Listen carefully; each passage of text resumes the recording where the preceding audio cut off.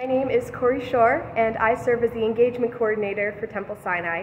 This is our 6th video about Hanukkah from the people who work in the Temple Sinai building.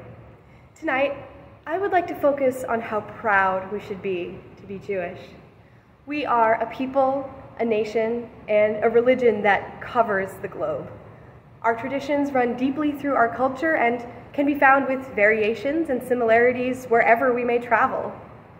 There have always been people who have tried to take our traditions and connections from us, either by eliminating us as a people or by trying to assimilate us into other religious groups or cultures so that we might forget our roots.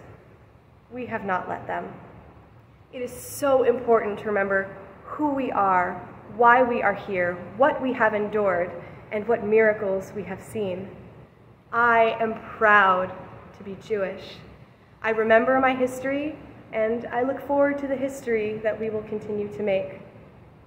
To finish this video, I would like to share with you a verse from one of my favorite Hanukkah songs, Light One Candle by Peter, Paul, and Mary. What is the memory that's valued so highly that we keep alive in that flame? What's the commitment to those who have died when we cry out they've not died in vain? We have come this far, always believing that justice will somehow prevail.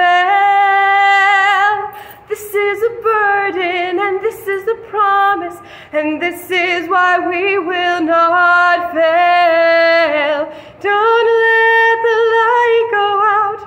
It's lasted for so many years. Don't let the light go out. Let it shine through our love and our tears.